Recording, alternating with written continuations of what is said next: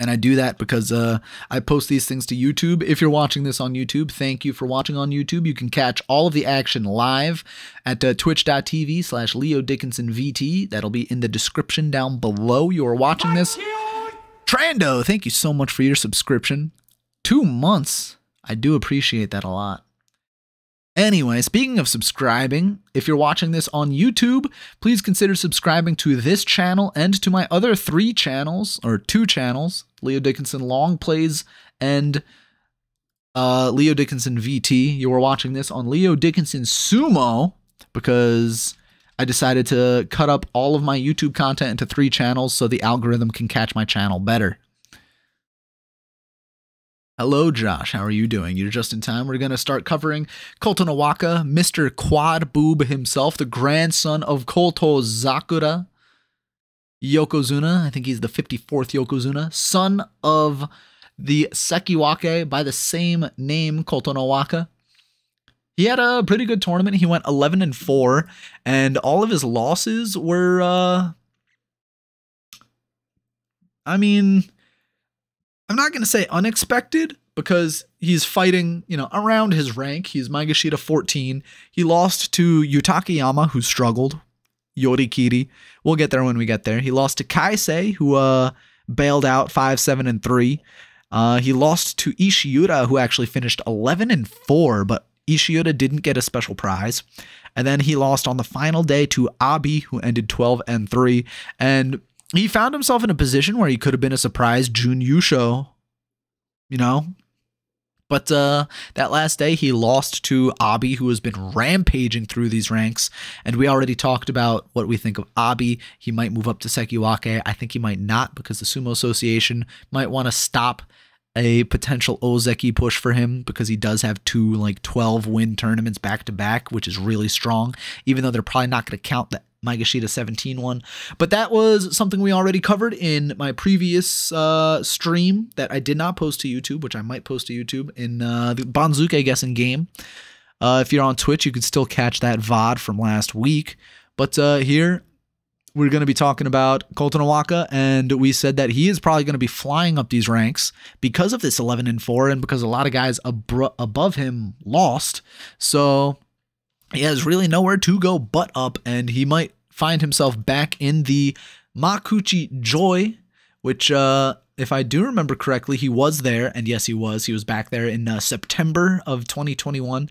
He went 3-7-5, so he bailed out due to injury to a leg, I'm pretty sure. And at that tournament, we can catch who his 3 wins were against. That was Daisho, Chiyoshoma, and Shodai. So already kind of looking favorable, considering one of his losses was to Mitakayumi, Takakeisho, the other 2 Ozeki, Meisei, who struggled at the last tournament, Teruno Fuji. So it's one of those things where he's losing to the guys he should be losing to. He stole a win off of Shodai, and he beat the guys that traditionally he could beat. So we'll talk about that after the Banzuke comes out. And I think I'm delaying too long right now. We need to be talking about Kotonowaka at the Haru Basho and breaking down how he got his 11 wins in the first place. Day 1 was against Chiyomaru, and that would be his 4th win against Chiyomaru, and the winning technique would be a Hikiotoshi, which I do not have a brand new wipe for. I did just show this off earlier, but I'll show it off again for the YouTube VOD. I have these new wipes that I'll be debuting at the next tournament. Really cool. I think it helps make the stream a little bit more immersive. Anyway, let's get into the match. First match against Chiyomaru. Kotonowaka here on the right. We'll watch it at full speed, and then we will pause it, break it down, and see how it goes from there. Kotonowaka gets down and ready first. He gets pushed and pulled down to the side, but he recovers, stands up, and slaps Chiyomaru down. So from here, I can already tell you that it was just a good defensive recovery after that initial pull attempt from Chiyomaru. Chiyomaru usually doesn't go for the pull, which is why this is kind of unusual. So already off the bat, we have unusual Tachi from the man on the left. He does go straight for the throat, and we can see Kotonowaka catches him with this left hand underneath the elbow. And traditionally, when you're going up against an Oshizumo guy, you want to be able to slap the hands up and away. So we have Kotonowaka up under here, hand to the rib cage. The other one kind of can't see, but for now, we see that Kotonowaka has the good push, and the hand is coming up into the armpit to try to push those arms up and away. But Chiyomaru, seeing that, pulls the hands down, and we can see Kotonowaka really gets caught off guard by that. He kind of trips forward, but then he plants this left foot. He takes the step, plants the left foot, and he's going to pivot on it. He pivots on that, and he is still not in a very good position, by the way. He pivots on it. He still has his left shoulder facing Chiyomaru, prime for the attack of Chiyomaru, but then he manages to catch a slipping Chiyomaru. So it looks more like Chiyomaru slips here, because we can see his feet leaving the ground, his toes really far back, leg really far extended. Chiyomaru slips here, and Kotonowaka just kind of catches him. You can see he's like right on his tippy toes. Like, this is not much leverage right here. He's not getting a really good push. He is just slipping. And so Kotonowaka just lets him fall.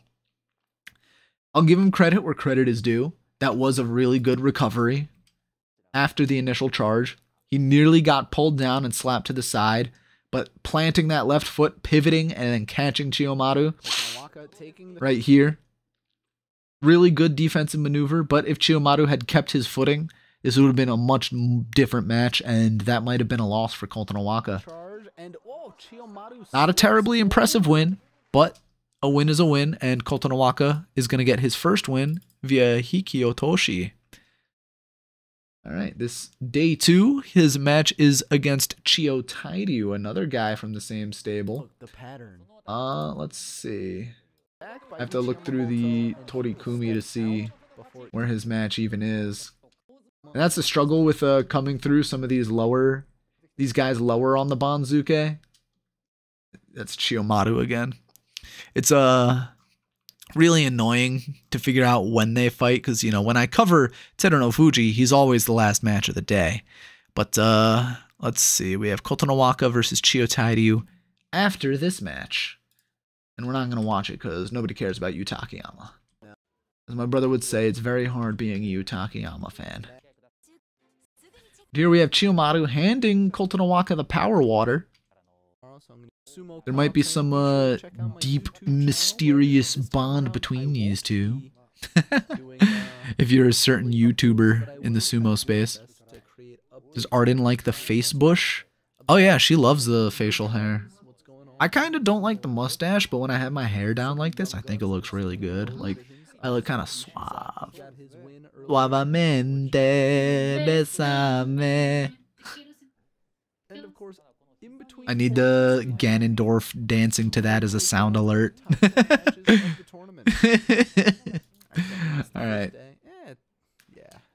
Anyway, Kotonowaka versus Chiyo Tairyu. Chiyo Tairyu, he struggled at this tournament as well. Let's see if it's another fluke win for Kotonowaka or if he actually fights with some spirit here. Oh, false start. He has a false start. A little spirited. Catches Chiyo Tairyu with those forearms down. Now he's going for the face, and Chiyo Tairyu attempts a throw, but Kotonowaka recovers and gets the slap down while he falls on his ass. What's up? I guess disrespectful. I don't want to be disrespectful, but it's so funny when. Oh, I'm sorry. Every time they fall and roll off the dohyo. It looks funny. It's so funny. I don't think that's disrespectful. I try not to giggle, but I'm like, I mean, someone made a gif of at 2 tournaments ago when Teruno Fuji threw Takakeisho and he rolled into the Gyoji and took him out. Someone put the Wii bowling strike. Oh no! Alright, so let's see again what happens with Kotonowaka here. He gets the good push. He definitely does get the good push here. feel bad about laughing at something like this. No, it's fine. But we can see, like, immediately off the Tachi, it's kind of even. But I think Kotonowaka, he gets pushed back. Chiyo Tairyu has better leverage, it seems, here. But Kotonowaka sliding back. You can see he has much longer legs than his opponent, too, which should give him a little bit more leverage. And he does kind of use that to his advantage when Chiyo Tairyu moves into his Oshidashi, or Oshidashi, well, his Oshizumo attack, creating some space that only benefits Kotonowaka because he has longer limbs and can just attack back at a higher range. So Chiyo Tairyu pushing Kotonowaka away by the neck actually works in Kotonowaka's favor because now Kotonowaka, you see this right hand, it's charged up, it's going to go right into his face, and that's boom, right into the chest. Kotonowaka, now he's on the offensive, and we can see the separation. We can see Kotonowaka, his hand to the face, Chiyo Tairyu's arm can't make that distance. Now Kotonowaka has a really good stance. He's got that left foot forward, nice, planted into the ground. He's got this right foot back, not straight though. I drew it straight, but it's back, so he's generating some leverage right there. And it looks like I drew a friggin' like goat leg. What joint is that? And now he's getting some good leverage off of this frontal assault. He's leaning forward. He's got the good footing. Chiyo Tairyu doesn't have the good footing. You can see his feet are like in a line next to each other. That's only going to cause him to go backwards even after he secures better footing. But Kotonowaka is still standing stalwart. Feet haven't moved. What's up, Hellhound? How have you doing? And now Chiyo Tairyu, a little bit on the retreat. Kotonowaka takes his arms and pushes up and under. So he's pushing with both of those arms straight to the chest to pop up Chiyo Tairyu, which doesn't work as well as he thinks because Chiyo Tairyu grabs him by the outside left and goes for the throw here.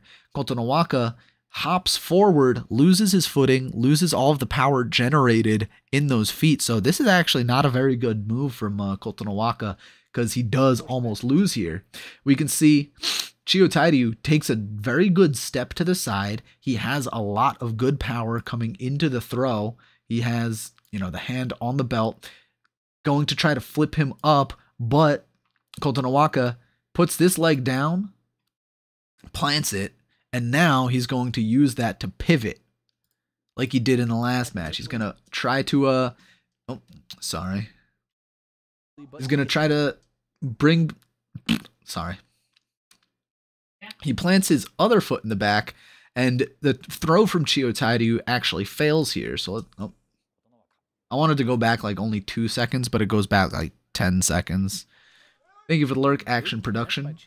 But again, we can see, he plants this right foot, and Chiyo Tairyu gets behind him, so then he has to swing it back, and he has to move this back foot forward. So then he has a better pivot foot. So he'll move this foot forward, move this foot back, and that way he can square his body against the assault of Chiyo Tairyu. Welcome, VV9 Fingers. It's a little slow on that recovery too, and I think if Chiyo Tairyu was a little quicker on his attack, he simply just gets underneath the armpit of Kotonowaka here and tackles him to the ground more or less. But Kotonowaka manages to recover. He gets that foot back behind him, and that's really what saves him, because if he doesn't get that foot behind him, like this back foot right here, if that's over here instead, he has his other foot in the same line and he just gets tipped right over onto his back. But because he puts his back foot back here, that generates some pressure that now he's not moving back as hard, and that's why he tumbles off the dohyo the way he does. Because now, instead of trying to just tip him over, it's an entire thing that needs to be pushed over. What's up, Murgle? Death Black Metal dress up. I mean, I am wearing black, and I got my hair down. Yeah, we could see right here, Chiyo Tairyu going for the push, charging headlong. If Kotonowaka's footing is worse, Kotonowaka just falls flat on his back. But because his footing went far back enough to generate a little bit of stability for himself, he manages to get the slap down before he tumbles backwards. And this was good, quick thinking from Kotonowaka, but again, early on in the match, there's a little bit of sloppiness that leads to a decent recovery that I think a better sumo wrestler would have taken advantage of. And that kind of goes back to what I was saying earlier when we were talking about how he does against the guys at the top, the Sanyaku. A better sumo wrestler will take advantage of this. A better sumo wrestler will win right here, or they will, instead of trying to go for the throw, lose the grip, they'll pull him in, hug him around the side, and then, escort him out of the ring. But because this is a Chiyo Tairyu and it's not Teru no Fuji, Chiyo Tairyu goes for a charge forward, allows Kotonowaka enough time to reset his footing, and that is just enough time to be able to get the win. Like a matter of seconds right there. So I'll say this, Kotonowaka is 2-0 right now, but it's not an incredibly impressive 2-0. The first one was a Chiyo Tairyu slip. A Chiyomaru slip. This one, Chiyo Tairyu not being fast enough to secure the win, I think. I think that's mostly it. It was he wasn't fast enough to secure the win. So now we're going to move into day 3 where Kotonowaka finally does get punished. He gets his first loss against Yu Takayama early on in the evening in the 4th match of the night. This is Oho versus Tsurugisho. Oh, in the 5th match of the night. I have to wait for Aoyama, and here we go. So here we have usual pusher thruster Yu Takayama going up against Kotonowaka, who is also kind of a pusher thruster himself. When is this from? This is the previous tournament. This is the Haru Basho, just back in January. And recovering the gap of sumo content with some sumo breakdowns. Kotonowaka versus Yu Takayama on day 3 of the Hatsu Basho. Here they go. Kotonowaka catches Yu Takayama, but Yu Takayama creates the space, realizes he can't win the Oshi match, so stays chest to chest. Kotonowaka with the inside left. Not sure if he has the outside right, but Yu Takayama is trying to fight for that outside right. I would say Kotonowaka has the better position here. And now I have to wonder how he loses from here. Goes for the push. Yu Takayama responds in kind. They're stalemated in the middle of the ring. Stalemated right here. Yu Takayama trying to find an in with that right arm. And I don't want to try skipping ahead because I'll just skip ahead to the loss. Yu Takayama actually goes for the push here. Kotonowaka tries to throw him to the side, but he can't keep his right hand outside on the belt, whereas Yu Takayama locks in the right hand outside, and he gets the Yorikiri. So early on in this match, like I described, Yu Takayama realizes he's not going to win the Oshi match, so he resorts to the Yotsu, which I don't think I've seen Kotonowaka in the Yotsu as much, but Yu Takayama realizing, you can see it here again, he tries to get the push, and he tries to go for Oshizumo, and Kotonowaka is not responding to these thrusts. Like, Kotonowaka is just trying to push forward and stay underneath these armpits to try to push Yu Takayama out. So Yu Takayama says, okay, if you want to stay here, then I will oblige. If you want to go for the grip game, I will happily oblige. And so they get locked into this position where, let me see again if Kotonowaka has the right hand grip. No, he does not. Kotonowaka doesn't have the right hand outside. Yu Takayama doesn't have the right hand outside. Just started watching this year and you're trying to absorb as much as you can. Well, this is a great stream to absorb some stuff while we really break down the nitty-gritty of the sumo matches. Of course, I'm doing this from an amateur's point of view, but I feel like I've watched enough sumo where I probably can reliably break down the matches as they happen. But like I said, Kotonowaka does not have the outside right on the belt. Neither does Yu Takayama, though, so then they get stalemated here, and they do, push chest to chest a little bit.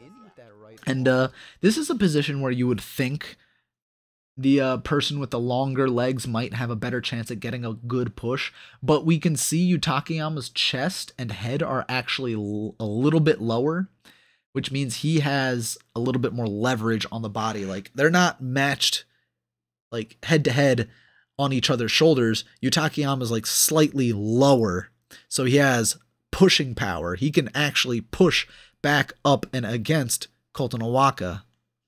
So from here, whenever one of them tries to push, like right here, they're fighting each other, and that gives Yutakiyama the outside right, which now he has double grip on the belt.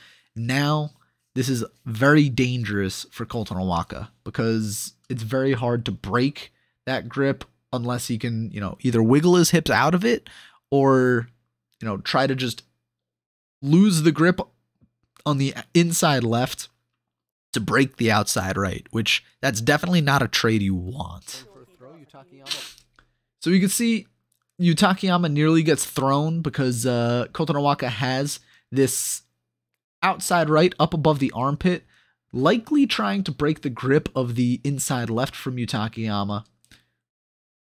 But this throw attempt does not work because Yutakiyama plants that right foot, slams the left one down, and now they are, again, chest to chest, but Yutakiyama is a little bit lower. You can even see it in the shoulders. Yutakiyama has his shoulder kind of up in the armpit so he can generate more pushing pressure. His head is lower than Kotonowaka's head, so he can generate more pressure.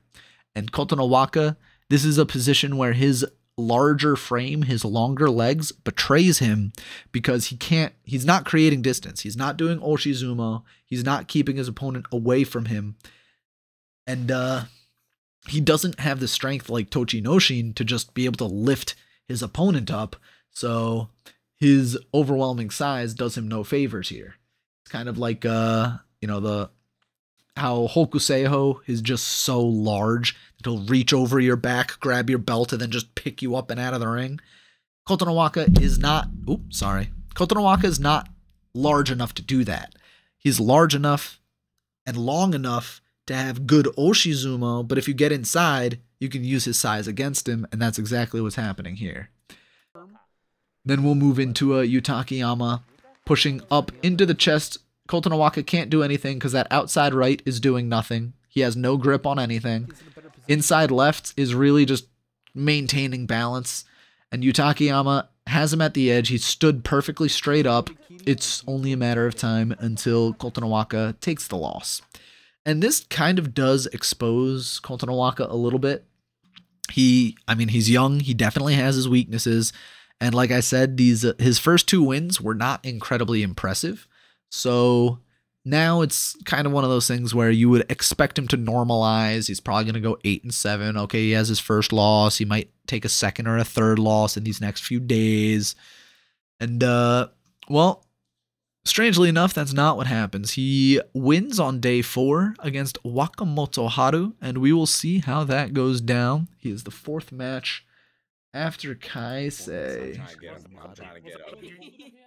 and Tochinoshin. Ichi Yamamoto, we've gone too far. Here comes Kotonowaka. This is not his first match against Wakamoto Haru. He is 3-1 in the head-to-head after today. Oh yeah, this was the night where I was really sick, so I had a bunch of guest speakers. Alright. Another false start from Kotonowaka. That's already 2 this tournament. Oh. So let's see how Kotonowaka does it this time.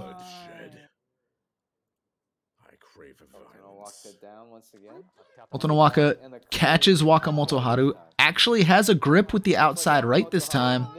Has Wakamoto Haru at the edge and gets the frontal crush out. The Yori Taoshi.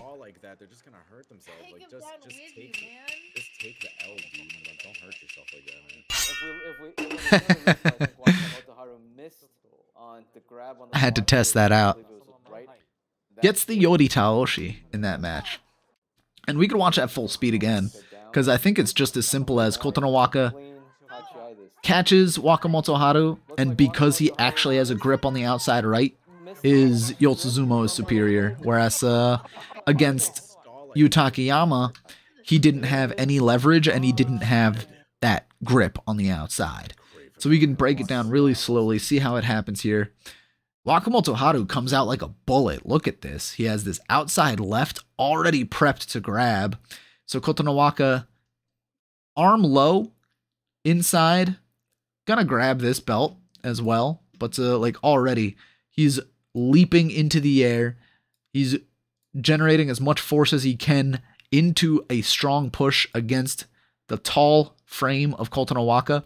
But Kotonowaka, knee bent back, knee bent, stood firmly in the ground. He's catching this.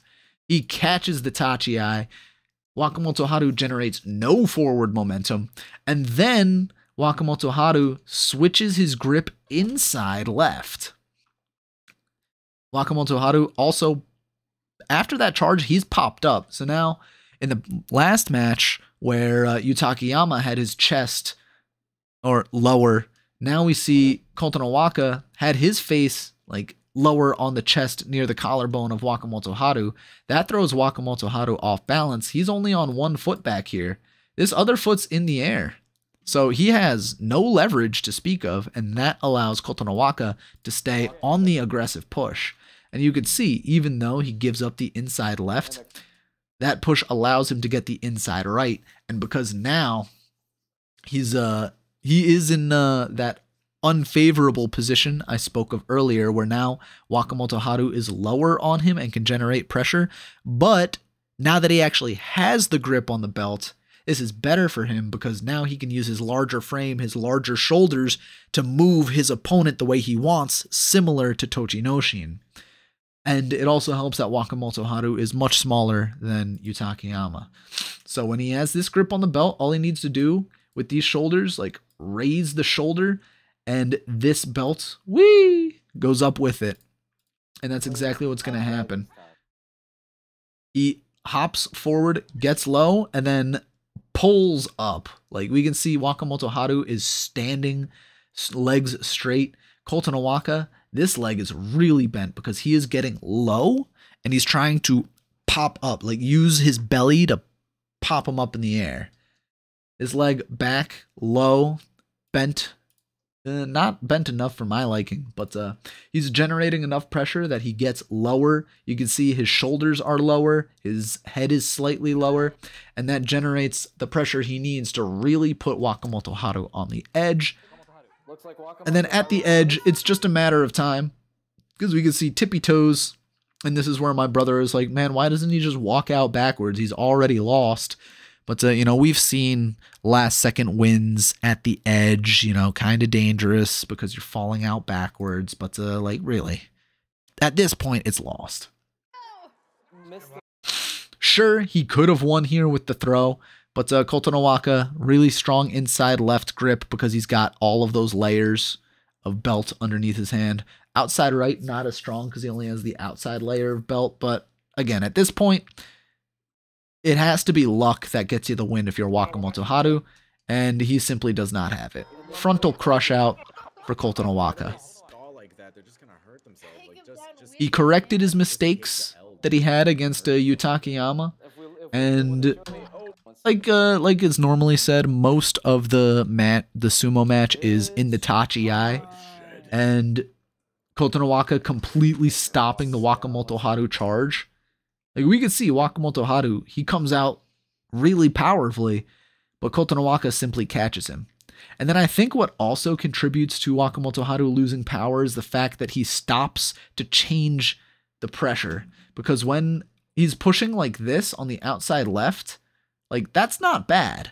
But he pulls it back and then tries to go inside left, and pulling back that pressure allows Kotonowaka to walk it forward because now he's not getting pushed back on that right side. So, big mistake from Wakamoto Haru there. Very good of Kotonowaka to really take advantage of it as best as he can. Getting really low, you know, lifting with your back, taking your legs completely out of the equation. with you, man. But I mean, that was a really good power lift by Kotonowaka there to get him up on the Tawada in the first place. But now at this point, he is 3-1. Still looking, you know, not the best, but he's looking pretty good. As we move into day 5, his opponent here is Kaisei, who is fresh off of a win against Tochinoshin. And that is the 4th match of the evening again. This is Koto Eiko. Okay, Kotonowaka is the next match. Yeah, no problem, Vivi. I'm glad you're enjoying the content.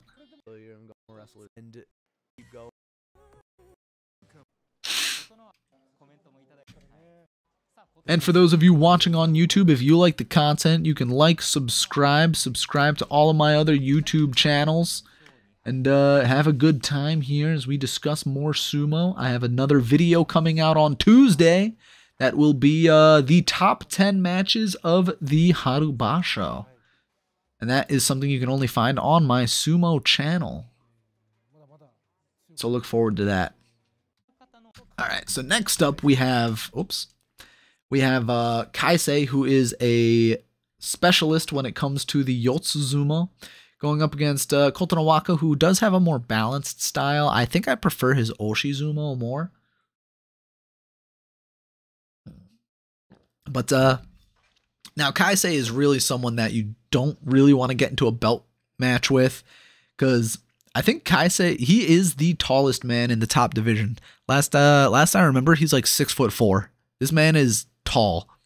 He doesn't look it. Like, you're kind of distracted by all the glistening shoulder and back hair, but Kaisei is massive, so he has the advantage when it comes to, you know, wingspan, leg length, and the things that usually favor Kotonowaka in the head-to-head matchup now are not in his favor. So how does he respond to the specialist Kaisei? Oh, we're supposed to watch this full speed, my bad. But Kaisei gets caught a little bit, gets turned around, but he stands stalwart. Look at those positioning on his legs, too. Really not letting Kotonowaka get the better push. And even though Kotonowaka is lower, Kaisei is used to this. He has a really strong outside left grip, and Kotonowaka is doing a lot of moving and shaking, but it's not enough. He doesn't have the strength to move this beast of a Brazilian. He is getting low, trying to generate that leverage that he needs. But Kaisei is matching him, and then he loses the grip and gets Yorikiri'd. That's a big mistake right there, losing the grip in the first place.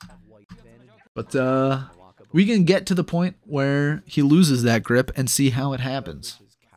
So right off the Tachi-ai, we can see it's kind of back and forth here. Kaisei gets the outside left.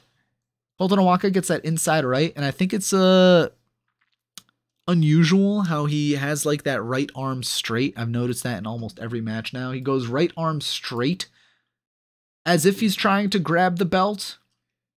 And I mean, against a dude who wants to yokozuna, you're gonna grab his belt. So he's going for the inside right here, not doing the usual play against oshizumo guys where he's gonna then bring up the arm and try to break, you know, whatever that outside left is doing. But this is exactly what Kaisei wants too. Kaisei can't initially grab the outside left, but I have to imagine he gets the inside right, while Kotonowaka fights with that inside right underneath the armpit. And from here, Kotonowaka has two options. He can either keep his arm up here and make Kaisei's left arm completely out of the equation. Like, it'll be up here. It won't be long enough to grab his belt if he's lucky. And that's because Kotonowaka will generate too much interference up in this armpit, so Kaisei won't be able to lower that arm in the way he wants to. Or his other option is to lower the hand down to the belt and try to establish dominance over the belt using the inside right, while giving Kaisei that outside left that he definitely does want, because he's a Yotsu specialist. So how he reacts initially right here is gonna, you know, set the tone for the rest of the match. And what he does try to do is keep that right arm up. But he's kind of, I think he's overextending himself here because we can see he has a really good grip on the outside left. Kaisei is maintaining with the inside right, and he's making sure he's not moving back as much as he might want to. Kaisei has really good footing. This left leg back, stopping the push. The right leg forward, just to generate more stability. But this is where Kaisei actually is not in a very good position because Kotonowaka could, if he wanted to, really try to get the back of the belt here. If Kotonowaka moved his hand from here to here, he could grab the back of the belt, and that would give him what's generally a death grip. If you get the back of the belt, if you grab that knot, you can exert like full control over the hips and over the legs because you control this part of the belt that comes between the butt cheeks and really just be able to control the legs of your opponent. Unfortunately for Kotonowaka, he doesn't get that grip. He keeps his hand on that left side of the belt, and this is where he lowers his right hand to the belt. So now he has the grip on both parts of the belt. He gives up his grip inside right to Kaisei, and this is where now we just see chest to chest trying to push, and he does have the leverage. He has good leverage underneath Kaisei, but Kaisei just stops him at every turn because he is also exerting control over those hips that digs in deeper on that left hand. And this is actually something I will go back and we do have to see. We can see right here, Kaisei, his grip on the belt is only on these outer layers. So he doesn't have the best grip on the belt that can help him exert the full control. But when when Kotonowaka lets up on his attack, he inches his fingers forward and he gets the full grip on all of the layers of the belt. And this is something that we've seen on other sumo wrestlers. For example, Tochinoshin, you'll see the belt go up to his nipples because that outer layer is very loose, and that's meant to help you win that Yotsu match, because if your opponent only has the grip on the outer layer of the belt, he can't exert that much control over you because that part of the belt is loose, and it's not going to influence your movement as much as getting this deep grip does, because what this deep grip does is he has the entirety of the belt in his hand.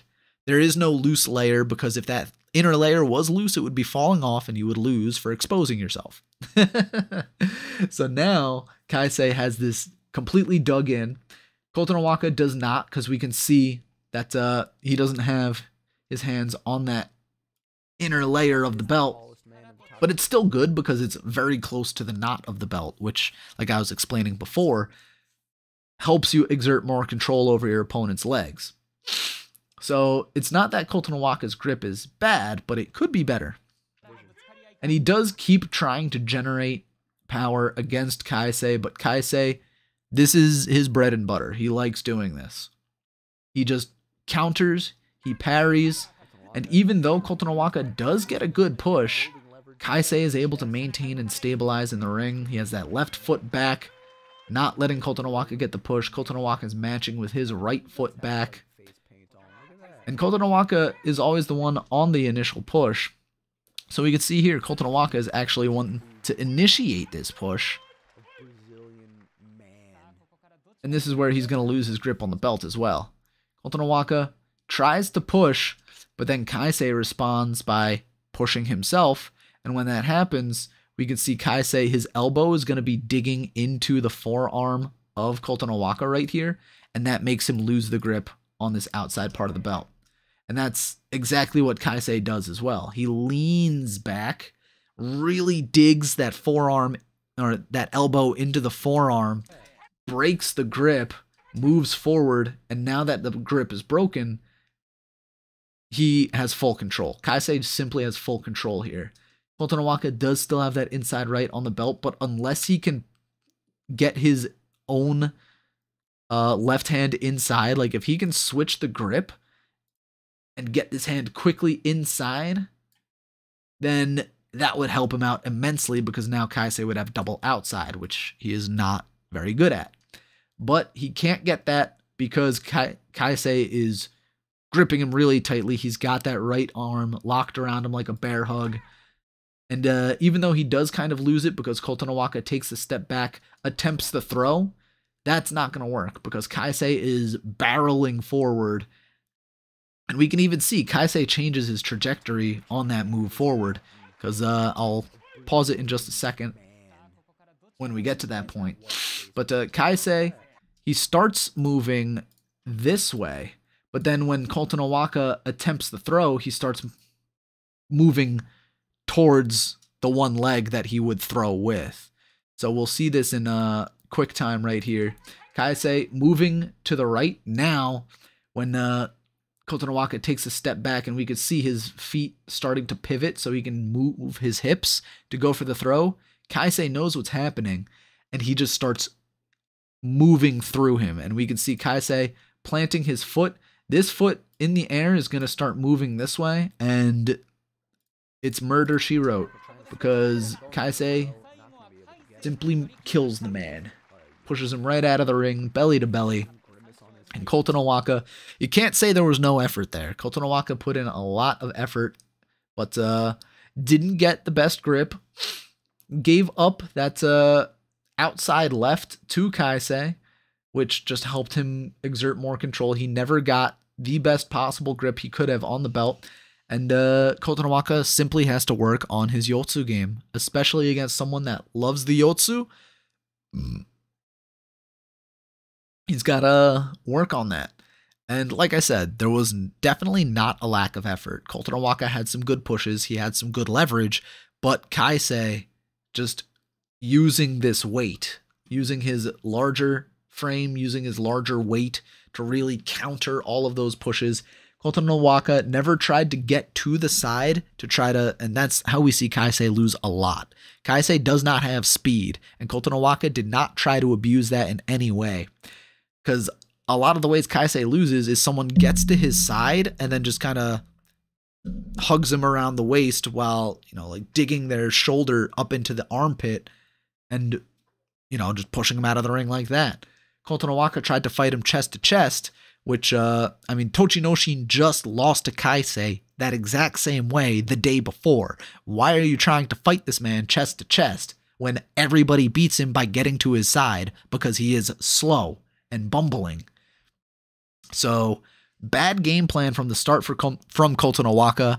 I'll give him that, that's fighting spirit right there. He tried to match Kaisei with that frontal assault, and unfortunately for him, it failed. And that is the danger you put yourself in when you try to do Yotsuzumo against a Yotsu specialist. So next we move into day 6, and we're taking a long time with these. Usually I blow through these in like an hour and a half, but these matches are going a little bit long. Kotonowaka is kind of exciting. We're already an hour in. Kotonowaka versus Ichi Yamamoto in the 4th match of the day. The top of the division, but we can take a look. Let's see. We got a cheeky little slap in. He's Motoharu Oho versus Tochinoshin. And then we have Kotonowaka. Kotonowaka versus Ichi Yamamoto. Ichi Yamamoto started off, 3-2, but then kind of went down like a burning shooting star, going 5-10. So this is really where both tournaments are made for these guys. Kotonowaka 3-2 gets the win, ends with 11 wins. Ichi Yamamoto gets the loss, ends with 10 losses. Although that's a very deep storyline that probably doesn't exist and only will in fanfiction. Because in reality, this is just yet another match inside of the dohyo for these two gentlemen. And Kotonowaka, let's see what he does against Oshi specialist Ichi Yamamoto.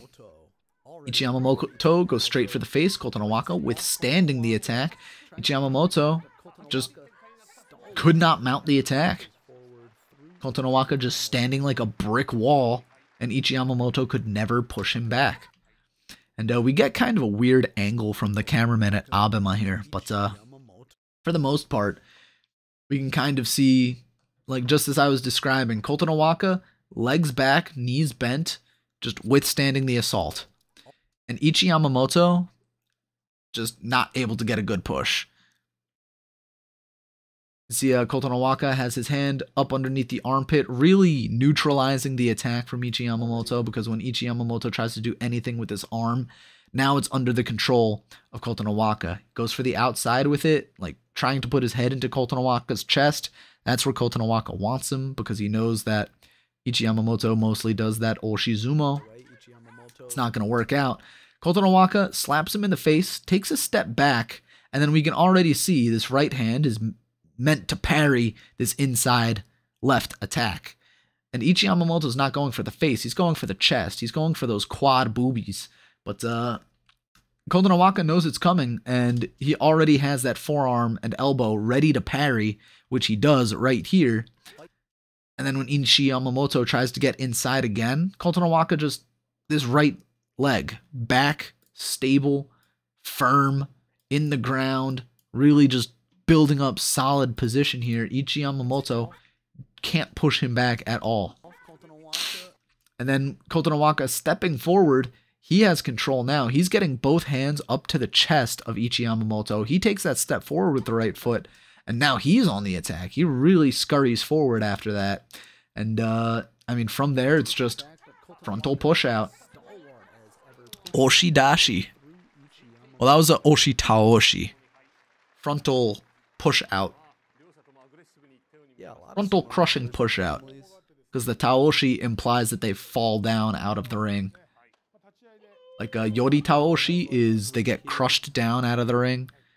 Oshi Taoshi, I have to assume, is they fall outside of the ring after a frontal push. But yeah, just really great defense from Kotonowaka the entire way. And then when he sees his opportunity to attack, he does it. Great forearm to the neck. Great form in general. This is probably Kotonowaka's best match so far, even though it's against one of the worst performers of the tournament, which, you know, not sure what that says about Kotonowaka just yet. He is 4-2 coming into day 7. Day 7 is where he... Oh, this is the second half of the night. Day 7 is where he will be fighting against Oho. He gets the win against the debutant. Let's see, that's Wakamoto Haru, Yutakiyama. We went a little too far. Kotonowaka versus Oho. Got it. Oho sumo is 100% like culturally Japanese. Both men 4-2. Kotonowaka breaking more hearts. Getting a good push inside, actually stepping forward, and then twisting that right hip back so he can get the slap down against the inexperienced Oho. Son of yokozuna Kotonowaka defeats Oho down. So like I was explaining in the commentary that night, this is really a match of dynasties here. Oho, grandson to Taiho, former yokozuna. Kotonowaka, grandson of Kotonowaka, former yokozuna. Japanese. I don't think it belongs in the... Who's the cooler grandson? Well, it turns out it's Kotonowaka, because we can see. And this is kind of different from Kotonowaka's usual initial approach. He puts the forearm out in front instead of lowering it down to try to catch the belt. He puts the forearm up high into the chest of Oho to stop Oho's attack. And we can see Oho is kind of being stood up a little bit. Kotonowaka is 100% trying to push forward. Look at the angles on his legs, pointing forward, which usually he has the Oho stance, where he's catching the Tachi-ai. But this time, Kotonowaka wants to be the one to charge forward and pop up his opponent. That's kind of what happens here, where Oho tries to do something with his outside left, getting up underneath the armpit, but this only helps Kotonowaka get that forearm up higher. He gets the elbow to the jawbone right here. And this might look good for Oho if he's actually able to turn Kotonowaka to the side. Like if he can move Kotonowaka to the side with that arm and then attack Kotonowaka's hip, then that might be good for Oho. And thank you so much for your Prime subscription, Princess Ardenna. I love you.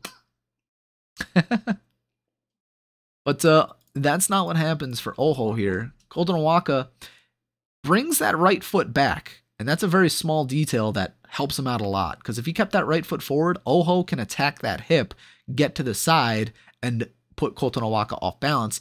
But Kotonowaka's foot was here, brings it back, squares his hips, squares his shoulders. So now Oho doesn't get that opportunity. Very smart, very subtle move from Kotonowaka. And then from here, does give up the inside left grip. But this is where, again, Kotonowaka is going to take a step back and use Oho's push to his own advantage, because he's going to... Oh, sorry for that artifacting there. But you can see he takes the step to the side and, again, pulls that right hip back, pulls the right foot back, pulls his entire right side back, and then goes for the slap down and earns the win as simply as that. So, mostly just pivoting on that left foot the entire time. Oho didn't know how to keep up with the attack. And personally, I do want to say that this win is taking advantage of Oho's inexperience, which, again, when he goes and fights the Sanyaku, he's not going to be able to do that. He's not going to be able to take advantage of someone's inexperience at the very top of the ladder, because he himself is going to be the inexperienced one. So, overall, I would say this is a more standard match from Kotonowaka. Like, this is as expected for Kotonowaka.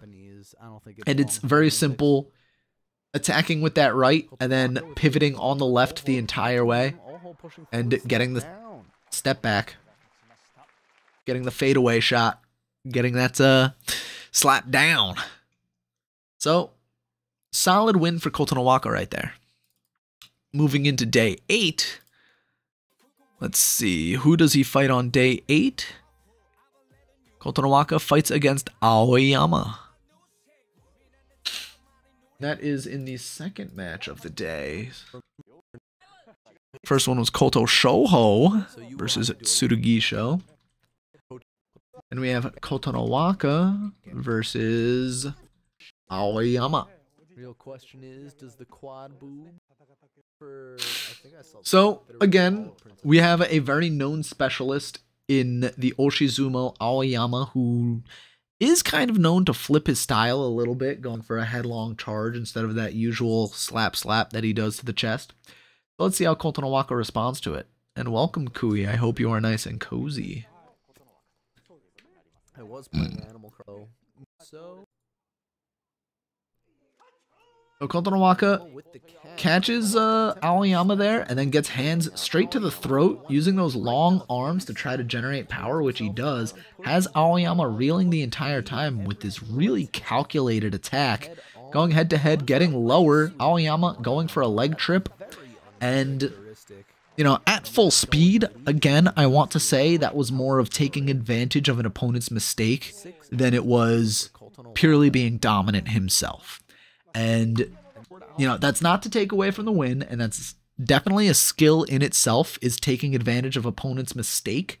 But you have to question what would have happened if Aoyama didn't put himself off balance with that leg sweep. Now, that's not the only thing that happened in Kotonowaka's favor in this match. Kotonowaka was in, I would say he was in full control most of the fight.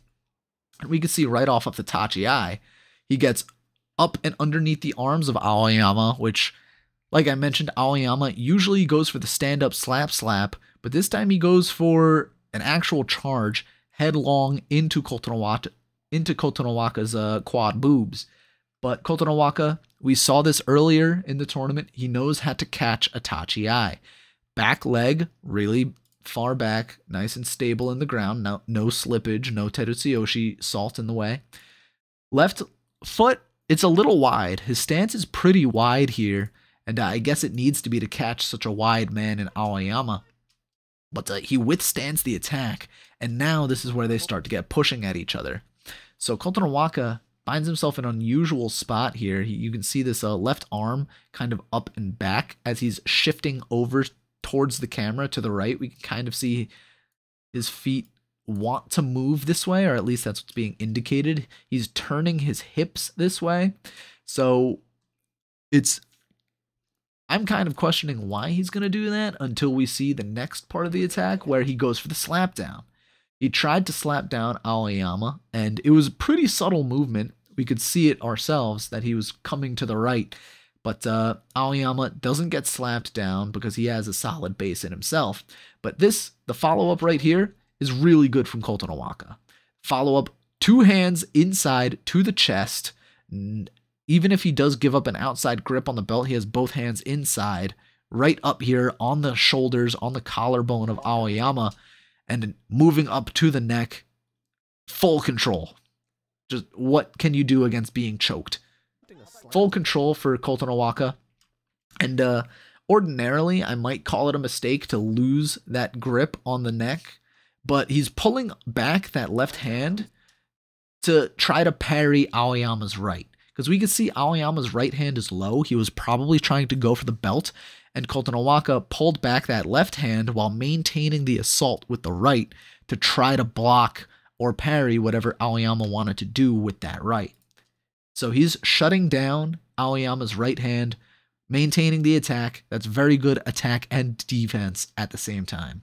He does get turned a little bit here. Aoyama taking the step to the side, and now this is where usually an Oshizumo wrestler will start to struggle, is when his attack gets knocked to the side, and we can see already Aoyama's hand coming up, gonna slap the arm away, and he would want to come around and assault the side here.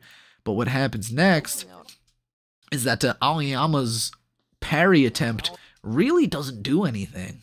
Kotonowaka actually pushes him back all the way to the edge, still has that hand to the neck. Like, that is incredibly powerful from Kotonowaka. Maintaining good footing. Now he has that right foot back again. That's what we like to see. He's maintaining good posture, elbow in, so it won't get manipulated by an Aoyama who's trying to grab that elbow, push it in further. Well, that'll only generate more power going up. So Aoyama in a very bad spot here.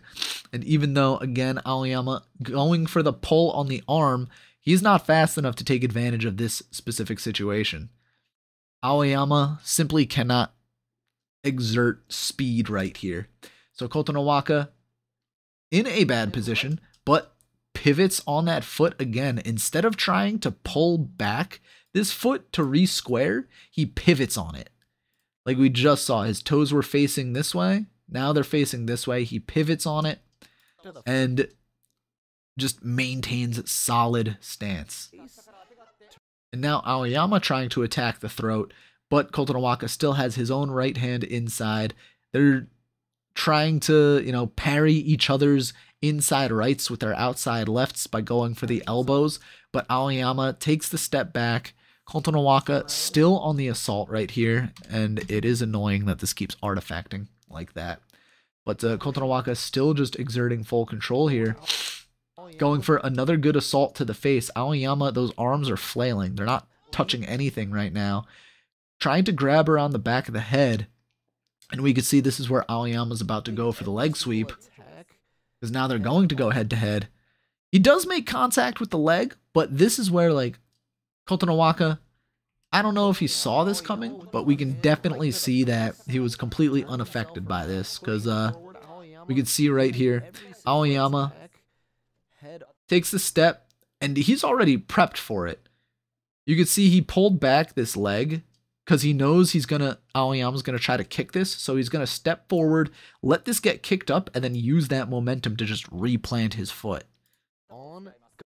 So that was one incredibly slow, swift motion, and I wish I could go back just by 5 or 6 frames, but we'll have to go back 5 or 6 seconds if we want to see that again.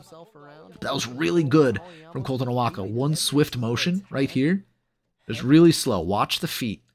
Because he's going to bring this foot forward at the same time this foot gets kicked and just replant his feet. Bop. Replants his feet in a very favorable position. Now Aoyama has put himself off balance because his hips are turned. His foot is up in the air and he has to plant this foot before he can move this one back to either recenter himself or restabilize his footing. And then Kotonowaka just takes advantage. Very, very well done. Every single step of the way by Kotonowaka in this match. And this truly is a fantastic match for Kotonowaka. This was outstanding for him. Getting his 6th win against Aoyama. And like I mentioned, full control the entire way. I don't think I ever doubted that he would lose this match. I mean, live, maybe, because anything can really happen, but just analyzing this one specifically, like, when you have hands to the throat, it's hard to lose, and then against someone as sluggish as Aoyama, you kind of have, you know, the advantage the entire way. Like, watch him, he's just gonna, like... And then, yep. And Kotonowaka saw that leg sweep coming, and he was prepared for it by the time it hit him. Really, really good sumo from Kotonowaka here on day 8. Day 9, let's see who his opponent is. That is going to be Tochinoshin. So he's fought a lot of veterans in the past 3 days. Kaisei, Aoyama, Tochinoshin. He's basically going through a gauntlet of all of the veterans. Those quotes to those sumo wrestlers. Where is... Oh, wait. I started stream late. Okay, I thought I was looking at Judio guys because I just saw 2 in 1, and I'm like, who are these people? Alright, I started my stream late this day. There we go. Alright. This is Aoyama versus Daiamami. Here we have Kotonowaka versus Tochinoshin. So in the same fashion that Kotonowaka lost to Kaisei in that straight up chest to chest Yotsu battle, is Kotonowaka going to make the same mistake here, or is he confident enough to go toe to toe with Tochinoshin in his own style? We'll see what happens. So he does go straight for it, but Tochinoshin is the one to pull back and try to go for some Oshizumo, which fails miserably, and Kotonowaka gets the win. So another quick match here, which, like I said, it's the onus here is on Tochinoshin because he's the one that pulls back to go for some thrusts, and, well, it simply does not work out. Tochinoshin actually has that outside left that he likes to get, but we can already see that Kotonowaka is moving his hip back. Like, we can see his hips are not usually the square they are. You can see his foot moving back, this one moving forward, and he knows that Tochinoshin wants the outside left grip, and even though Tochinoshin initially grabs it, he's moving this hip away and trying to make it so that, like, Tochinoshin can't do anything because he's going to break it. And that's exactly what happens here, where Tochinoshin breaks it himself. Like, Kotonowaka actually moves forward, which would have been favorable for Tochinoshin because then he would have been able to lock it in even deeper, but Tochinoshin pulls up and away to try to go for some manhandling to the face. So now, Tochinoshin stepping back, he has a good stance for it too, but Kotonowaka is the one with forward momentum right here, and Tochinoshin kind of just gives up any little bit of pressure he might have had to try this attack that he is not known for, not usually his style. So Kotonowaka takes advantage of it and tries to match him. The hands here are a little strange because it's like, again, Tochinoshin is not known for his Oshizumo, so I don't think his attack here is very refined. So the response from Kotonowaka, like, he doesn't know. It's one of those things where, you know, you don't fear the master swordsman, you fear the dude who just picked up a sword because he doesn't know what he's doing. Not to imply that Tochinoshin doesn't know what he's doing, but you can catch my drift here, where the defense looks odd because the offense is odd. Like, Kotonowaka went for a push to the face there, which had little effect. So now he's going to try to parry. Like, he doesn't know if he wants to parry with this outside right or if he wants to attack with it because he doesn't know what Tochinoshin is going to do. Tochinoshin is going to throw this forearm left, which is going to allow Kotonowaka to get the attack up underneath the armpit, and then Tochinoshin is going to pull back, attempt a slap down for some reason, and really just kind of I still don't know what Tochinoshin was going for here. So Kotonowaka, I mean, if we want to just look at it from his perspective, trying to pull away with that that right hip very far away from Tochinoshin. And then, oops. And then he pushes forward into Tochinoshin. And Tochinoshin loses the grip, goes for manhandling, and Kotonowaka really, it looked like he was slower in his attack. Because usually he's a little more crisp in it, but like in this part of the attack, he, like I said, he doesn't know where he wants to put his hands because he doesn't know how Tochinoshin is going to try to attack. And you can see it because like his right hand here is kind of flailing about a bit until Tochinoshin hits his mark. And then Kotonowaka just knows how to take advantage of it. So this is like the third match, I would say, Kotonowaka wins just from his opponent being stupid. And I mean, like I said, a win is a win. 7 wins for Kotonowaka. Could not tell you what was going through Tochinoshin's mind in this match. And truthfully, Tochinoshin just looked terrible right there. Coming into day 10, really setting these two trimesters in, we have Kotonowaka versus Ishiuda, who also went on to get 11 wins. It's a little later. Here we go. Kotonowaka versus Ishiuda.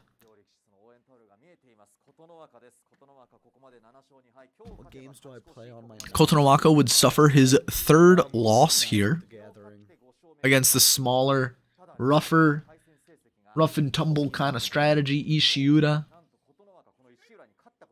Although Magic Arena really sucks lately. And this is actually a matchup that Kotonowaka has never won. Ishiuda is 5-0 in the head-to-head. Let's see what. Why can't Kotonowaka beat Ishiuda? Ishiuda getting low but getting bounced back, trying to slap the hands away, pulling Kotonowaka away, trying to get up and underneath at every single opportunity, and he does. And now he has a lot of leverage underneath Kotonowaka. Kotonowaka trying to go for a throw, but gonna get blocked. Ishiuda, and this is where he's gonna go for the throw himself, if I remember correctly, and that's exactly what happens. So that was actually a pretty even match up until that point, even at full speed. And I'd like to watch it again at full speed because, like, Ishiuda is just really scrappy. And we can see that in how he attacks Kotonowaka here and how Kotonowaka tries to defend and attack. Like, Kotonowaka is the one on the push all of the time. Like, Ishiuda is stepping back. Kotonowaka is on the offense, but he can't really land the blows until he gets this outside right where he tries to go for the throw, but Ishiuda blocks that with his inside left leg. And then now that Ishiuda has the inside right, he goes for the throw because that's the favorable position for him, and he manages to take down Kotonowaka. So just a little bit slower this time. Kotonowaka actually pops up Ishiuda, has hands to the chest, and really keeps Ishiuda away from the belt. Enho, take notes. Ishiuda trying to attack the belt so he can get a grip, but Kotonowaka just keeps pushing him away, like hand to the face like that. Ishiuda hopping backwards around the ring, giving Kotonowaka a lot of space, like so much space that Ishiuda actually almost pulled him out right there, but Kotonowaka plants this right foot really far forward, and then again, Ishiuda going for a pull, going for a slap down on that arm. And here we see, again, Kotonowaka pushing forward. He's going on the assault. Ishiuda lowers his head to meet the hands of Kotonowaka, and he actually gets underneath the hands of Kotonowaka, jumping backwards, getting low. Like, that's pretty risky sumo. And that's something where Enho would have lost right there. But Ishiuda gets underneath the hands of Kotonowaka. Kotonowaka missing the shoulders, which is, like, you can see, Kotonowaka has the left hand on the shoulder. The right hand slides off the back. So now this is where Ishiuda wants to be, because now he can try to get inside, and that's exactly what he does. Attacks, gets inside left hand on the knot of the belt. And like I said earlier in the same video, that's where you want your hand to be, because that's where you can exert the most control over your opponent. So now Kotonowaka has to try to match the grip, gets the outside right, and Ishiuda really locking in that inside left. Shoulder up in the armpit. Kotonowaka is in a very bad position here. Like, definitely not favorable at all. So Ishiuda just trying to keep Kotonowaka, like, that inside left away from the belt. And this is where Kotonowaka figures he needs to try to go for a throw here. And eventually we're going to see it. He goes for it. And let's see how he misses this, actually. Because I think Ishiuda put his left foot in, like... We're going to see Ishiuda put his left foot in front of Kotonowaka's right foot to block the throw. You can see Kotonowaka turns, tries to throw, but Ishiuda plants that foot inside. It was behind the foot back here, and then you could see him pull it back, and then bam, right here, blocks the throw from Kotonowaka. Kotonowaka doesn't know how to handle this. Ishiuda blocks the throw attempt, even though it is a very good attempt for all intents and purposes from Kotonowaka. He just can't finish it because Ishiuda grip on the back of the belt, helping him maintain balance. His outside foot, though, is really far away. Almost has this throw. Actually grabs the shin of Kotonowaka to maintain balance, put his foot back down. And now Kotonowaka has to stumble backwards to try to regain footing. Nearly falls here as he continues to try to throw, but Ishiuda blocking with that inside left, blocking this throw attempt. And then from here, Ishiuda just gets the throw because he gets the inside left leg and throws Kotonowaka over his own.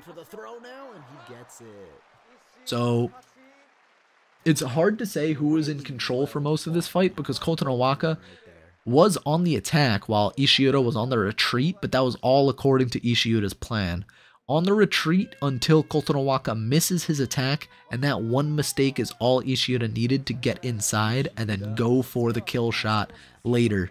And even then, Kotonowaka still had a good chance of getting the throw, but Ishiuda's footing just too fast.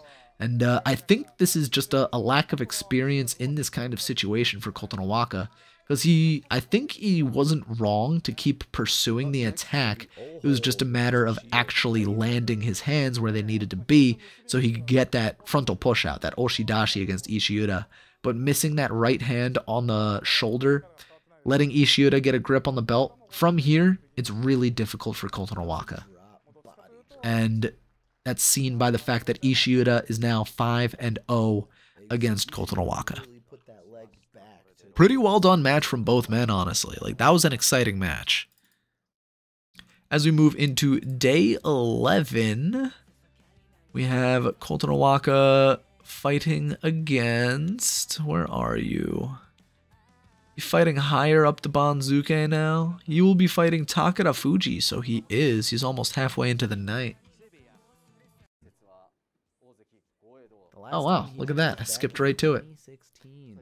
Kotonowaka versus Takara Fuji. Away from achieving 10+ wins yet again. His opponent, however, Kotonowaka, has the slight upper hand here. Kotonowaka will win this one via Oshidashi, and we know for a fact, like Kaise, like Tochinoshin, Takara Fuji is a very powerful Yotsuzumo specialist. What if you don't need to teach him new tricks? And this is another unfortunate tournament where Takara Fuji couldn't get 10 wins.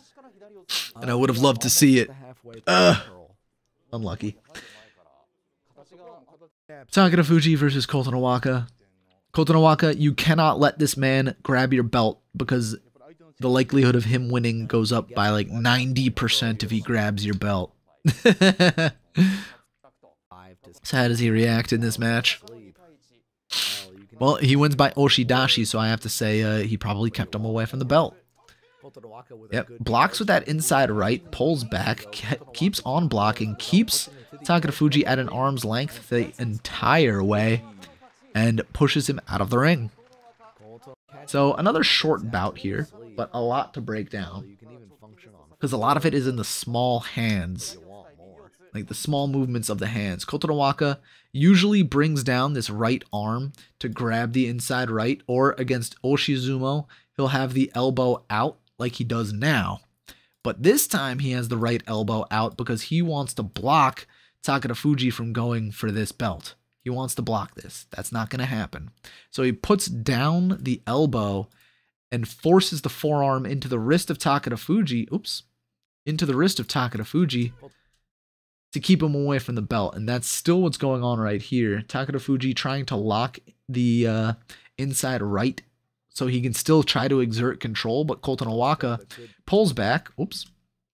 He pulls back and then pushes forward again. He pulls back here, which makes Takada Fuji break the grip, and then using this right forearm, he creates the separation he needs to keep Takada Fuji away from the belt. Hands to the chest the entire way, Takada Fuji getting pushed up and back. So he's hopping up on these feet, loses his footing, but Jesus Christ, look at his quads. Look at this man's quads. Oh my God. Getting popped back up. He still has a solid footing, but we can see Kotonowaka, he's on the assault. That left foot is very far back. Right foot planted, pushing forward, bent knee. And he is putting left hand to the chest, right hand coming down, still trying to block Takada Fuji's inside left, but Takada Fuji on the retreat. Not much he can do from this position, and Takada Fuji, you can see he's swinging his arm down so he can try to grab the belt underneath. But Kotonowaka is going to keep pushing with this left hand to the chest and then just pop him out of the ring. Takada Fuji gets him to turn a little bit, but that's not enough, and we can see even, like, this might actually affect a lot here because Kotonowaka leaps forward, actually gets his left foot behind Takada Fuji's left foot, and this might contribute to the win too, like a little bit of a trip, because now Takada Fuji, he can't put that foot down. He was not allowed to put that foot down, so now he's on one foot on the Tawada, pushed out of the ring. Kotonowaka with a really nice match there. And now it looks like he's really coming into his own. Like that first week, shaky. 3 of those wins, mostly on the mistakes of his opponents. Now he's looking really solid. His match against Aoyama, really good. This match against Takada Fuji, really good. His loss against Ishiura, not bad. So now we move into day 12, where his opponent is, where are you? Kotonowaka versus Sadano Umi. That's a little too far. Kotonowaka, Sadano Umi. This is still a little too far. Here we go. Alright, so Sadano Umi, longtime veteran. Pretty good at Yotsu. Kotonowaka, younger man. Let's see how he does.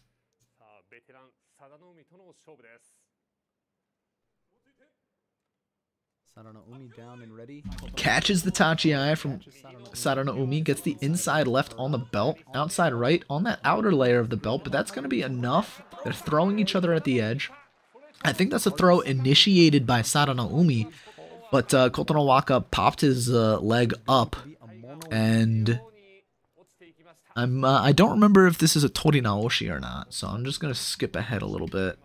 Yeah, it's called for Kotonowaka. Yeah, this is I think this is another case of a mistake by his opponent, but, you know, good defense. Left elbow down and in to block the grip, and his right arm is actually the one out. So this kind of tells me that he knows what the favored grip of his opponent is, and he adjusts his Tachi accordingly. Because he had the right hand inside against Takada Fuji, but now he has the left hand inside against Sadano Umi. So he's smart enough to know what his opponents like to do, and is smart enough to know how to counter them. So left hand inside, breaking the grip from Sadano Umi, getting, like, you could see him scoop up. Sadano Umi getting popped up with that left arm underneath the armpit. And right here, he does manage to get that outside right grip, but this only gives Kotonowaka that inside left. Outside right, like I mentioned before, for Kotonowaka is not as strong because he doesn't have all layers of the belt like Sadano Umi has right now. But as we're going to see in a little bit, you know, going chest to chest, pushing, Kotonowaka actually takes the step back and then tosses Sadano Umi to try to get him off balance. And while he's doing that, Sadano Umi replants. He's trying to replant this foot, but he's getting hopped to the side. Kotonowaka, using the leverage he has on this outside right to really move Sadano Umi. So even though it's not the best ideal grip on the belt, it's enough of a grip that he's exerting good control. And then this is where Sadano Umi goes for the push and then attempts the throw. 90% sure Sadano Umi is the one attempting the throw here. And you could see Kotonowaka lifts his leg up as if he's going for the kakenage, except he missed the leg. But that's kind of a good strategy against what Sadano Umi was trying to do, because Sadano Umi would have wanted to kick up that leg to get momentum for himself. But Kotonowaka taking that out of the equation before Sadano Umi can actually get that leg up there like he is now. This puts Sadano Umi in kind of an awkward spot because now he's reaching his leg all the way, like instead of having both of his legs down so he can like at least try to push his hip into the other leg of Kotonowaka, he pulls the leg up to try to get the leverage up here so he can tip the scale a little bit more. But this only puts him, like this shoulder is further down. His head is further down. So this recovery of the throw, not really working out for Sadano Umi here. And Kotonowaka leaping up off the ground as well to make sure Sadano Umi hits the ground first. Overall, pretty smart moves by Kotonowaka. Definitely showing good defense here yet again. Good defense in the catch at the Tachi-ai. Good movement, good offense, just moving Sadano Umi around the ring. And then recognizing right here to lift that leg so he can generate the pressure himself. Because we can see that leg over here is on the Tawada. So he's pushing back a little, just enough, and pushing himself up and over onto Sadano Umi. I kind of can't draw it out, but you know, if we imagine like, how they're like this instead of like this, we can see Kotonowaka leaning on Sadano Umi. And that's exactly what he's doing. He's leaning on Sadano Umi, pulling up this leg. 50-50 on whether or not that was the best decision to make, but when we see Sadano Umi try to kick his leg up there to try to get that pressure, like now that Kotonowaka has his leg out of that equation already, he's not going to get like windmill kicked, like whoop. He's just a little bit more pushing pressure on that leg instead of a lot of pressure on that leg. So good move from Kotonowaka right there. Really just leaning down on Sadano Umi, and then Sadano Umi falls to the ground. Yeah, Barry, you hear him opening a bag of chips. Are you gonna go bother him for food like you do me? Overall, another really good win for Kotonowaka. Day 13. It's where he will fight against the very higher ranks. He's going to be fighting against Thomas Owashi. Owashi the alley cat.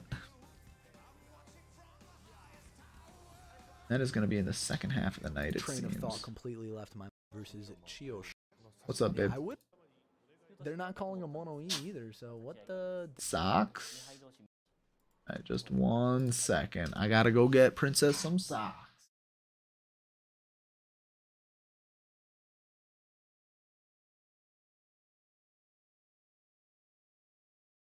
I think it's the second one. But I think.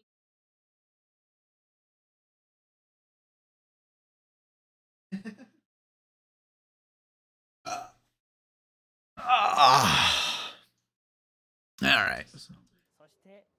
Tamawashi defeated the Yokozuna earlier in this tournament. Kotonowaka looking for his 10th win. Gifting you a sub like 75,000 points or something. That one's through history. Tamawashi Has a very good story. has a very good balanced attack, I think. Kotonowaka is developing a more balanced attack. So definitely a good person to learn from. Should he have a good learning experience? Let's see how it goes. Kotonowaka, left hand inside, pushing forward, right hand to the throat. Tamawashi can't. Oh! But Tamawashi sidesteps him and throws him to the ground. Tamawashi. Kotonowaka will not join. Right, this is one where his foot sweeps the outside. And we didn't see it at full speed. Yeah, I remember this now. Tamawashi's foot slips outside of the ring, and it's really hard to see full speed.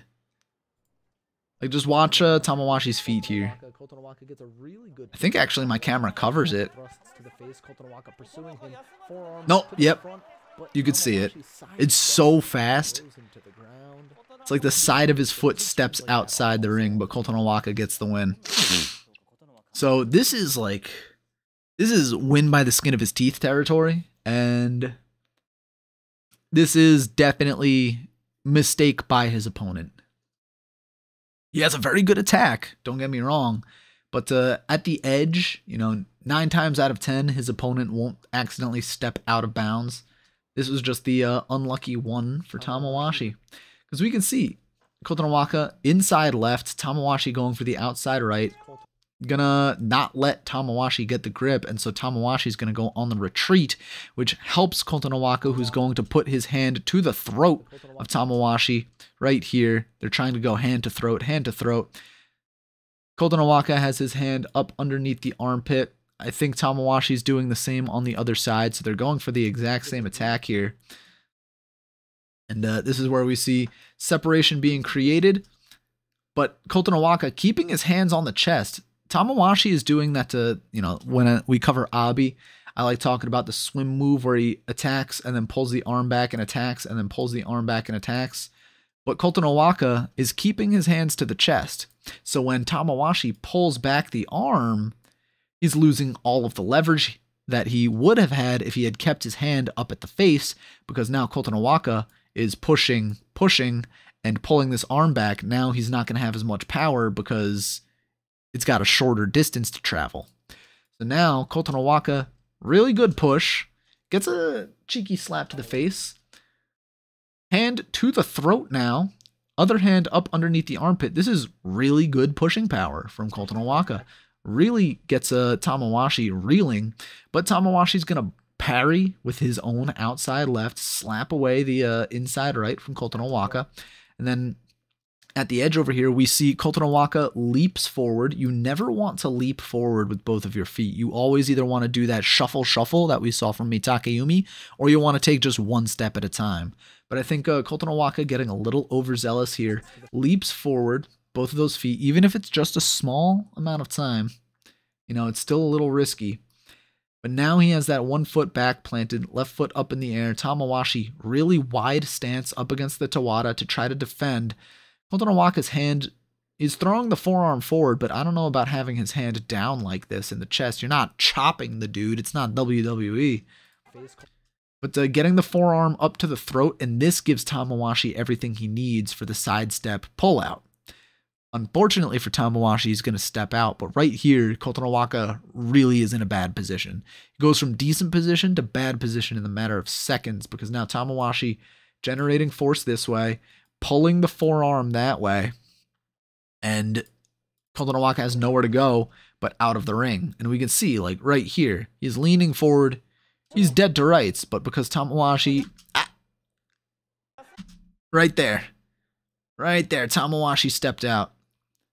If Tamawashi doesn't step out right there, that's a Kotonowaka loss, and it is a very fair loss, because he got overambitious, he overextended, and, suffered the consequences of his actions.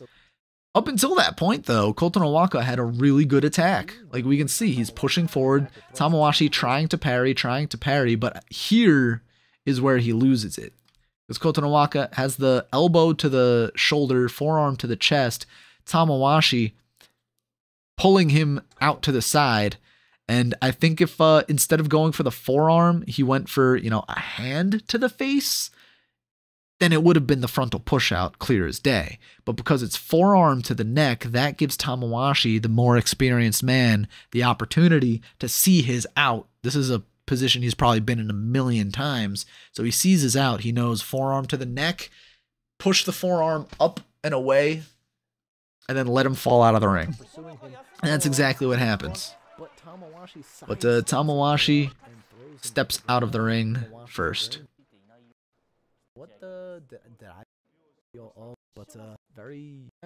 But yeah, watching that live, it was like really odd because I had no idea that Kotonowaka actually won that match until he got the money, and I'm just like, what?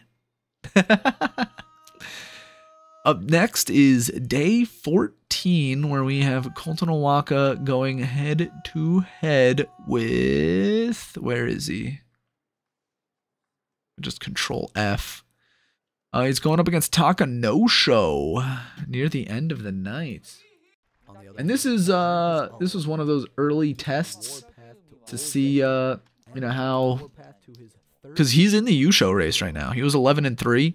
He's tied with Terunofuji, Abi, and one win behind Mitake Yumi, who goes to win this fight against Sakura Fuji. And here we have Kotonowaka, who is in the Yusho race, and Kanto-sho, the Sekiwake, has to try to take him out of it because that is his duty.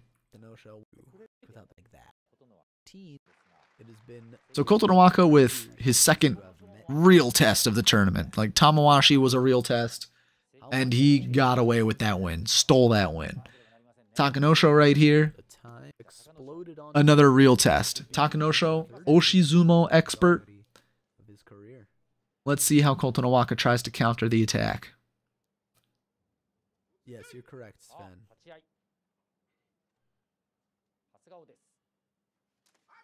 Kanto-sho going straight for the face, but Kotonowaka stepping back, pulling him down, and letting him tumble out of the ring. Kotonowaka with some pretty good defense, parries the attacks from Kanto-sho, and simply, does what is very effective against someone pushing forward very hard in letting them fall flat on their face. So Kotonowaka getting popped up at the Tachi here. Kanto-sho has a good angle, but Kotonowaka blocking with that inside left, or rather the inside right. Kanto-sho going straight for the throat, but we can see Kotonowaka has hand up on the tricep here, so he's going to slap that to the side and then try to get to the side of Kanto-sho, but Kanto-sho is not Kaisei. He's actually has a little bit of speed. So Kanto-sho recharges, gets the hand on the shoulder, gets a good push forward now, and keeps the hands on the body, while Kotonowaka tries to counter by getting hands to the face to stop the assault. He's keeping his feet square, and he's, taking one step at a time. He's not hopping back, keeping himself nice and balanced, but Kanto-sho still on the attack. Kotonowaka attempts to do to Kanto-sho what Tamawashi did to him yesterday by, letting him fall out of the ring and going for the pull, but Kanto-sho stabilizes himself, gets low, nice knees bent, hips, still moving forward. Kanto-sho still on the retreat, recatches Kanto-sho, and this time he has hand on the butt, hand on the back of the head, and he's gonna slap him down, grab the belt, throw him to the edge, lift up that foot so he doesn't accidentally step out, and Kotonowaka gets the good win. So this is a situation where he did well against the good attack of Kanto-sho. I'm not going to say Kanto-sho is the best Oshizumo guy. Like, he's definitely top 5. But the real Oshizumo test comes against Abi, who Kotonowaka has the next day. And I'm not saying that Takanosho isn't Sekiwake material. I'm just saying he's not the best at, his style. And I think Abi, even though he might not replace him this tournament, probably will the next. And, next tournament is going to be something to look forward to. You can catch all the action here on twitch.tv/LeoDickinsonVT. Yeah, I mean, not too much else to say about that. Good defense from Kotonowaka. Just letting the assault play itself out while he parries and steps back and parries and then pulls out. Parry, parry, throw. Fast match. He nods to himself. He's pumped. He's happy. He's good. He's still in the Yusho race. And, of course, coming into day 15, he fights against Abi. Gonna be near the end of the night, if I remember correctly. Actually, it's not. In the second hour, though.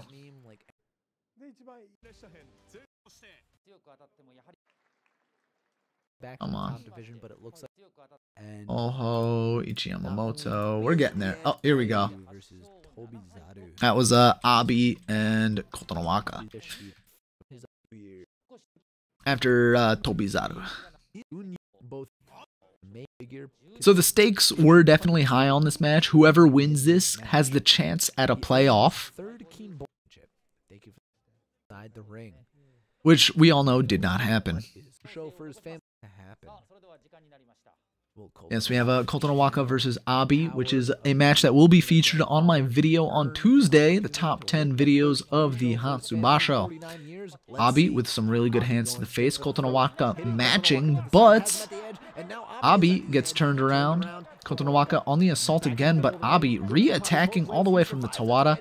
Kotonowaka can't seem to keep up with the assault, but does manage to turn Abi around, while Abi gives him the sidestep and the slap down.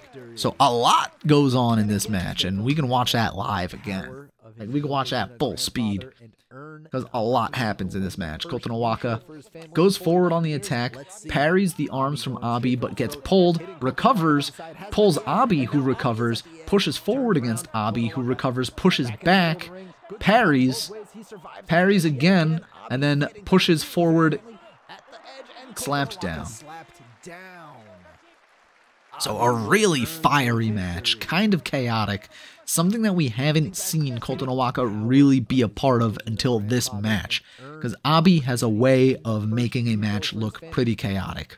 So right here, right off the Tachi-ai, hands to the shoulders, we don't see Kotonowaka's either of his hands inside, even though this is definitely a time he would want them inside to parry Abi's attack. And, well, he does try to fight off the hands, but he misses. He tries to attack hand to the arm, but fires a little too high and doesn't even get Abi's face either. So that's a misfire of an attack. But Abi, because he's not pushing forward, he takes a step back and gets himself, leaning forward. So at the very least, Kotonowaka has that going for him. He was able to withstand that initial assault and have Abi take a step back instead of stepping forward.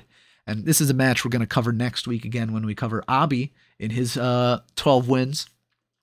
From Abi's perspective at the very least. So now we know Kotonowaka withstood the attack. It's just a matter of time until he parries and then goes on his own attack, which he does manage to right here. He gets hand to the throat, but this is where Abi goes for the pull down on the hands, and Abi just not fast enough to really take advantage of this bad position that Kotonowaka is in. But Kotonowaka, we could see step, step, step, pulls this right foot back. He's going to plant it, and just in time for the attack of Abi, he's going to slide all the way to the Tawada. That right foot actually never got planted. It's still up in the air. He has, no room to work with right now. He needs to plant that foot, which he does finally get down onto the Tawada.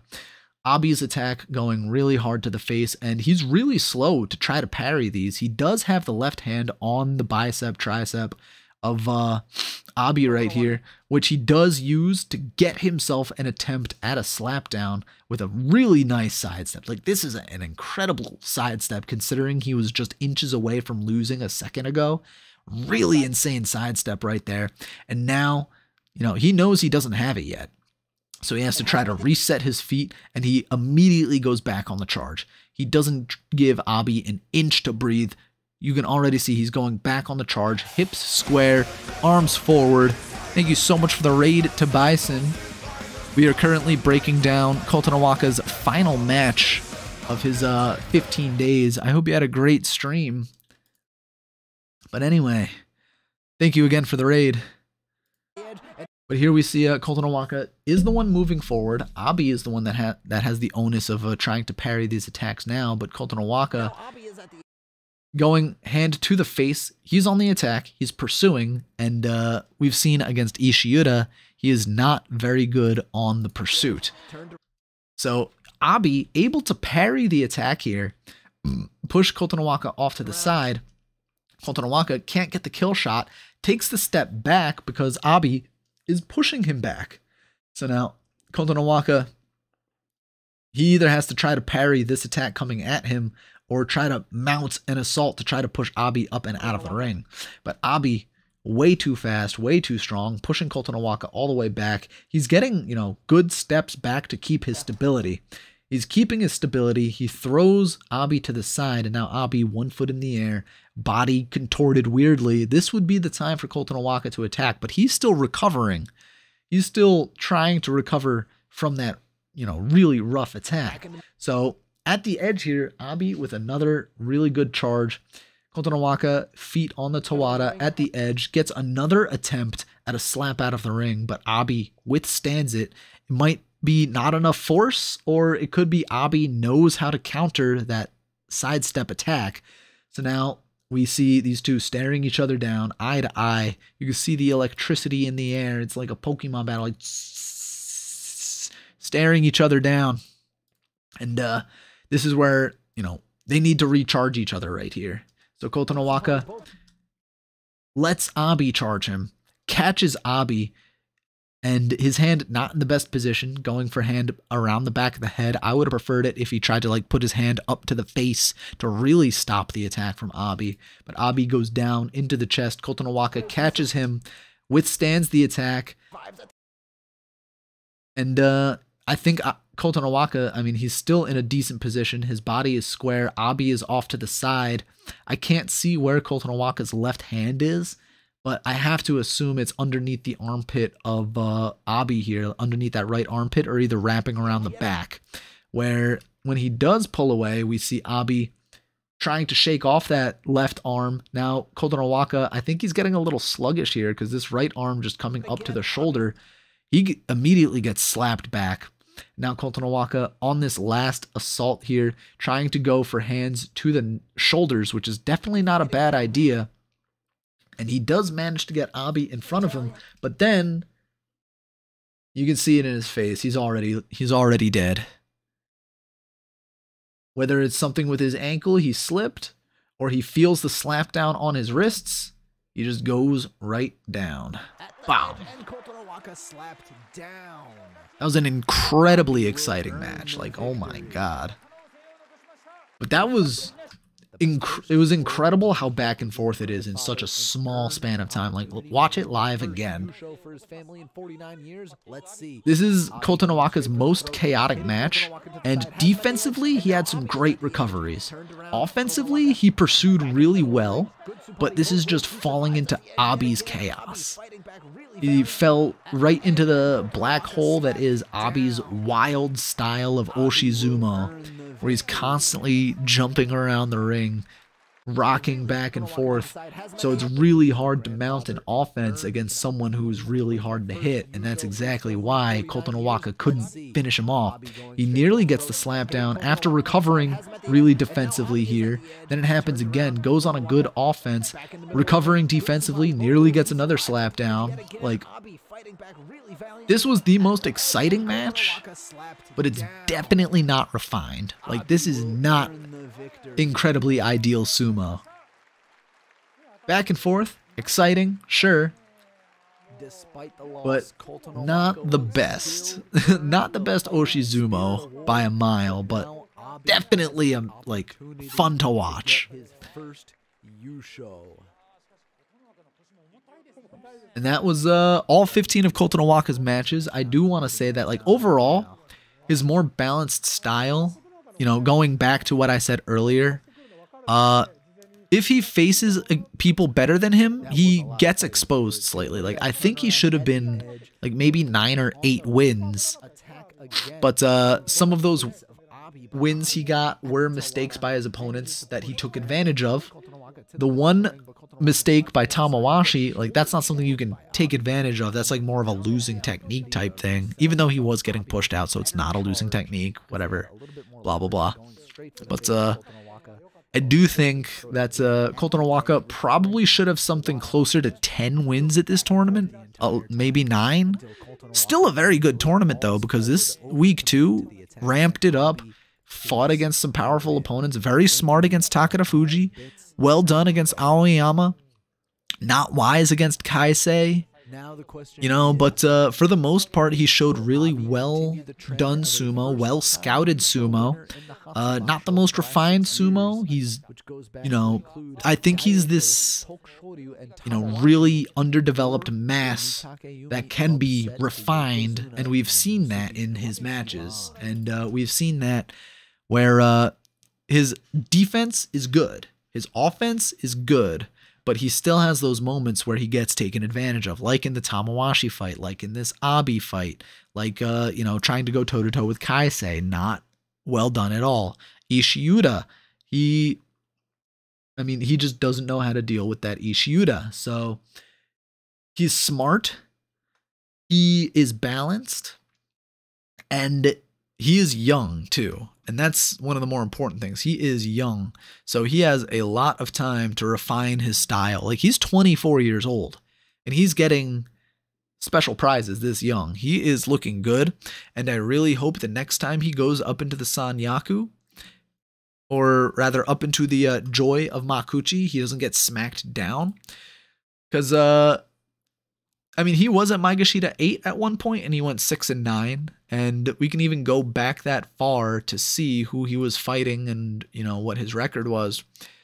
And we can see even back then, like, he lost to Kageyaki, lost to, you know, a better Tochinoshin, lost to Tobizaru, lost to Hoshoryu, lost to Tamawashi, lost to Endo, Ichinojo, Ryuden, and then Dayamami. Like, what happened there?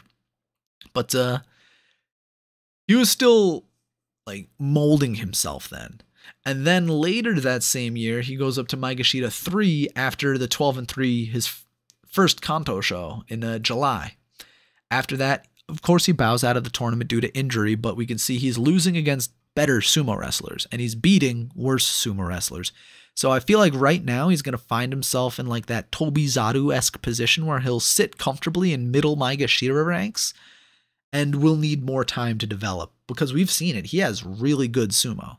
He has good enough sumo that, you know, he can beat a lot of these lower guys. But even then, he still makes some mistakes. He still has to wait for his opponent to make a mistake to take advantage of, which that's not bad. But I'd rather see him dominate than have him struggle and then, omae flip the table. You know what I mean? Like, I'd rather see Teruno Fuji fucking Yorikiri every single match than I would want to see, you know, like, back and forth, who's going to win, coin flip every single time. And he can get there. He's, like, most of his wins this tournament, I want to say like 6 wins this tournament were very solid and decidedly in his favor. 3 of them, like I said, taking advantage of an opponent's mistake. And then that Tamawashi win was like, he doesn't deserve that win, let's be real.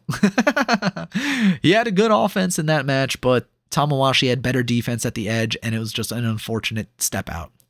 So I'd like to see him get better. Thank you for the follow, Crazy Hunter. I'd like to see him get a little bit better. Still, you know, refining himself in these top divisions. And overall, I think he does have a very bright future ahead of him. And that is going to be it for this stream. If you are watching on YouTube, please be sure to like, comment, subscribe if you agree with my assessments or not. If you're here watching on Twitch, then shut the hell up. I don't need your opinions. But I would appreciate it if you can all watch Sumo Sundays every Sunday at roughly 10:30, because we like to do sumos on Sundays because it's alliterative. I will also be covering the entirety of the next sumo tournament in March here on my channel, where I will be featuring new and improved graphics like that, because I think it's cool and immersive and would really make the stream pop in terms of production value. So I hope you all can tune into that. If you like sumo, tell your friends to like and subscribe to this channel. And don't forget to follow my other YouTube channels as well, which you can find in the description below. Or if you click on my channel name, it should be the first thing to pop up. So thank you again, everyone, for watching. That is going to be the end of the recording.